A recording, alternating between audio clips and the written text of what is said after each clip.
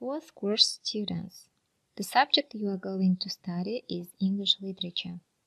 The aim of studying this subject is to introduce you with the development and stages of English literature in different periods and acquaint you with the famous English writers and their works. The first lecture, the theme of which is English literature of the Middle Centuries, from 5th to 11th, will focus on the following questions. The first, domain and aims of literature, basic literary terms. The second question, characteristics of Anglo-Saxon period from 449 to 1066. The third question is Saint Venerable David and his important work Historia Ecclesiastica Gentis Anglorum. And the last question is King Alfred the Great and his contribution to the literature. Literature is very important in the life of every person. We read literature to enjoy it. Enjoyment also includes understanding. Literature is a kind of mirror that enables us to see ourselves better and to understand what we see. Through literature, we may better understand how to face our own challenges. The aim of studying English literature is the formation and development of intercultural outlook because English literature is one of the most significant components of English culture.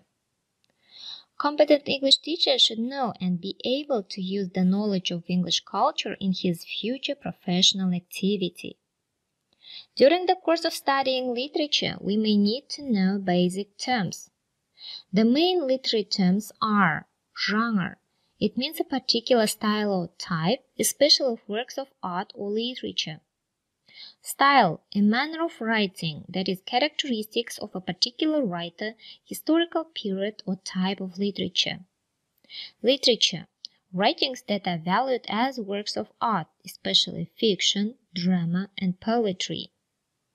Drama, a kind of literature, a written play for the theater, radio, and TV. Literary terms refer to the technique, style, and formatting used by the writers and speakers to masterfully emphasize, embellish, or strengthen their compositions. Literary terms also include powerful figurative language that writers use to summon emotion ranging from guilt to anger to bliss and to allow us to see the world in new and magical ways. Such a study of literature as that for which the present course is designed includes two purposes, contributing to a common end. In the first place, the student must gain some general knowledge of the conditions out of which English literature has come into being as a whole, and that during its successive periods, that is, of the external facts of one sort or another, without which it cannot be understood.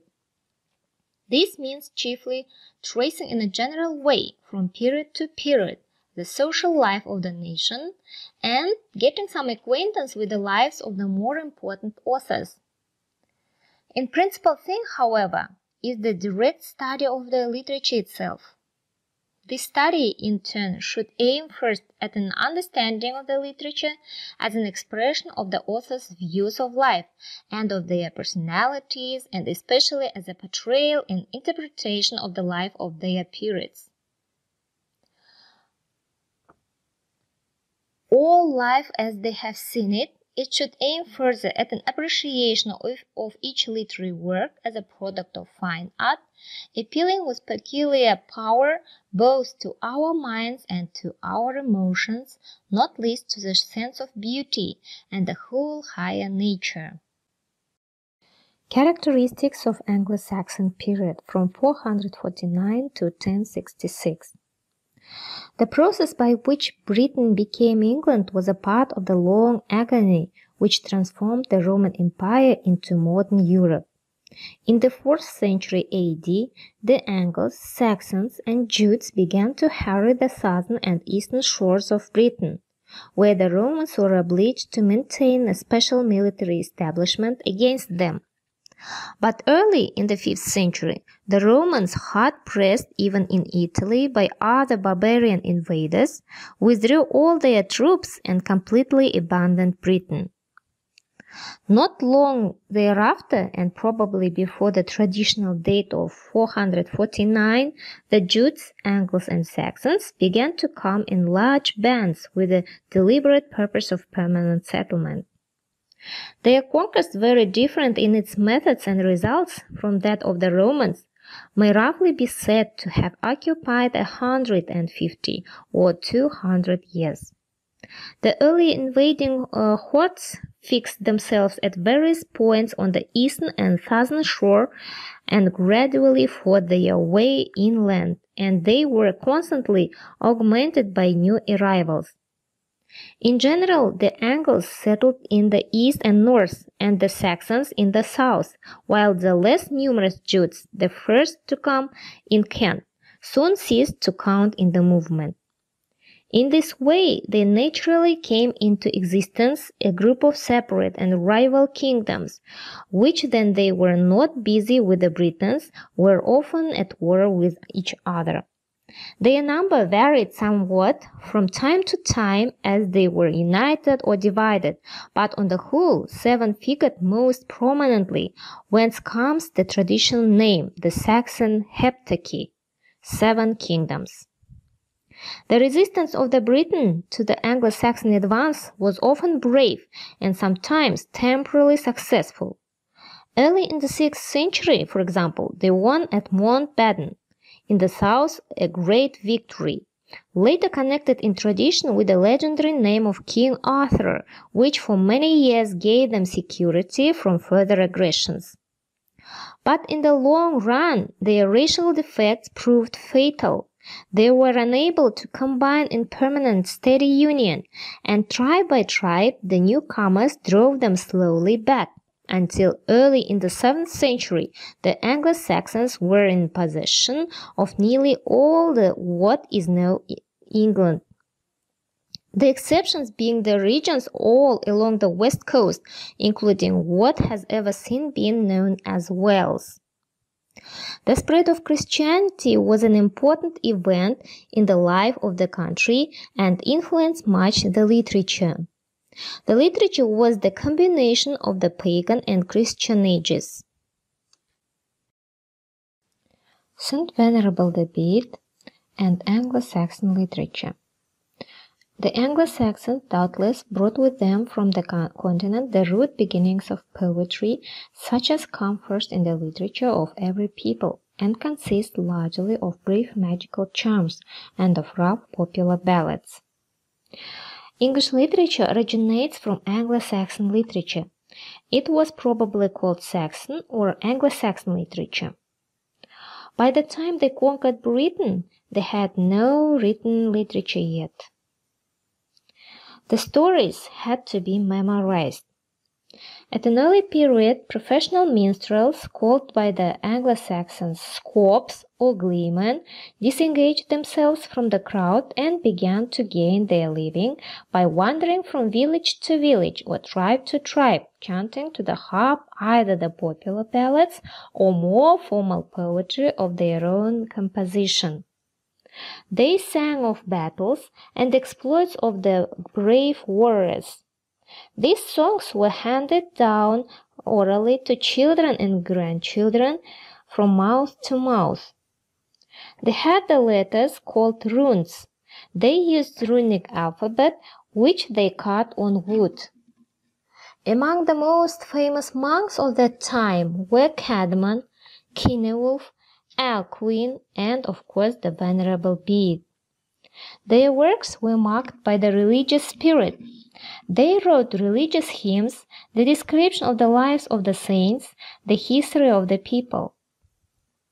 The 8th century in English history is better known to us because of the writings of the Venerable St. Bede.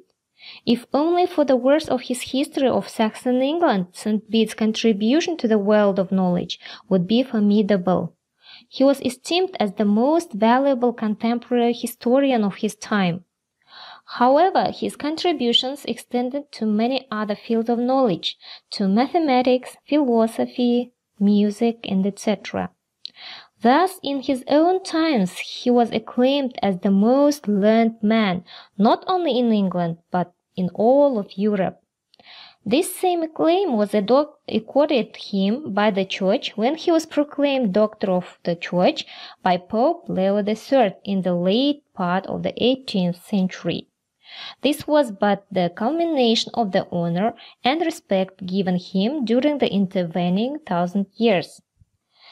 During his lifetime and throughout the Middle Ages, the Venerable Bede's reputation was based mainly on his scriptural commentaries, copies of which found their way to many of the monastic libraries of Western Europe.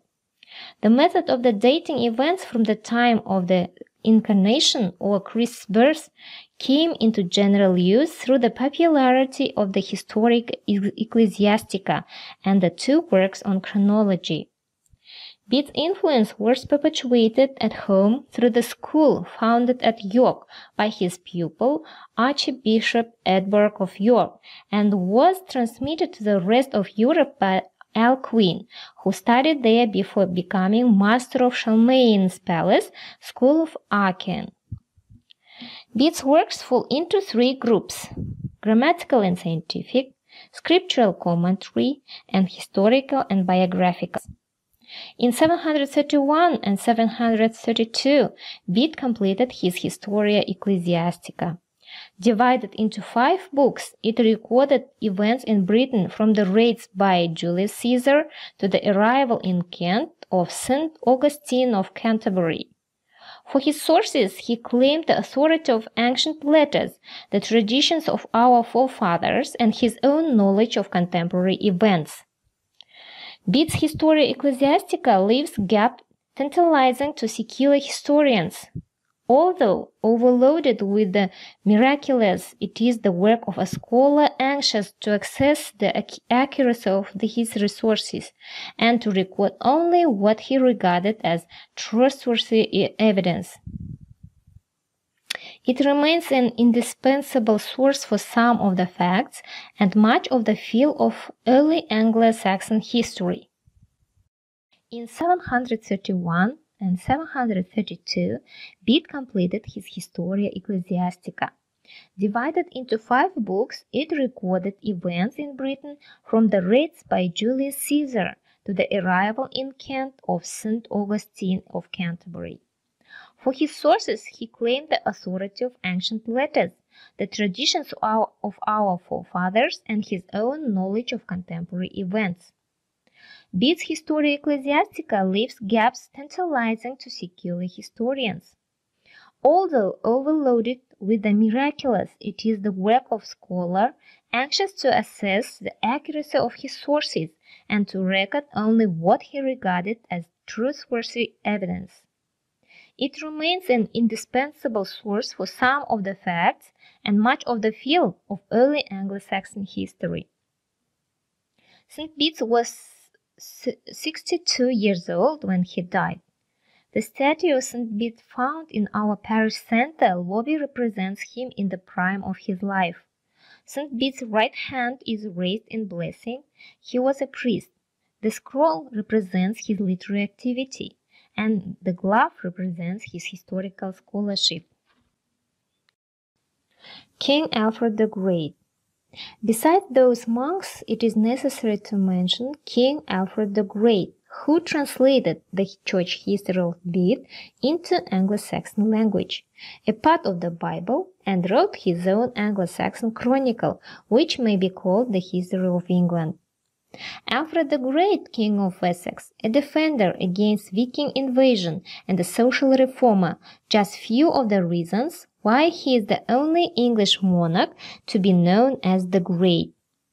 Alfred was born in 849 and served as King of Wessex, a Saxon kingdom based in the southwest of modern-day England, from 871 to his death on 26th of October 899 AD.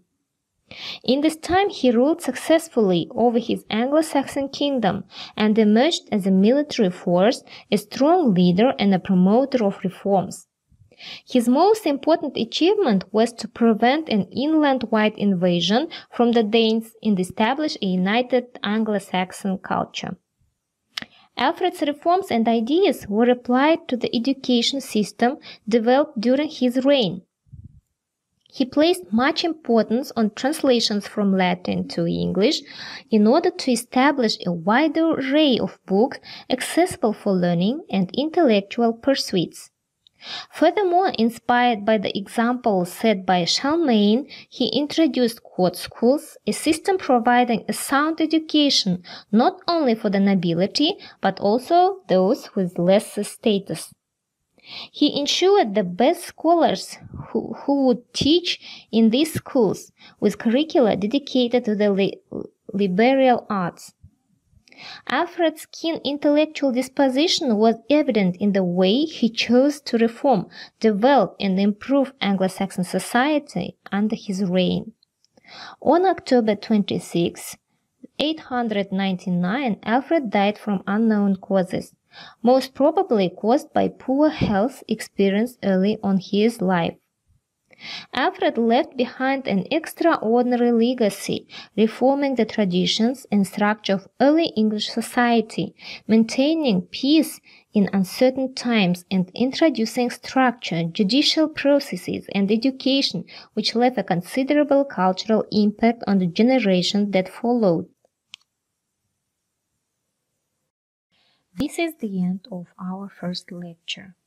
At the end of the lecture, you are given questions to make self-checking, and also a list of terms concerning this lecture.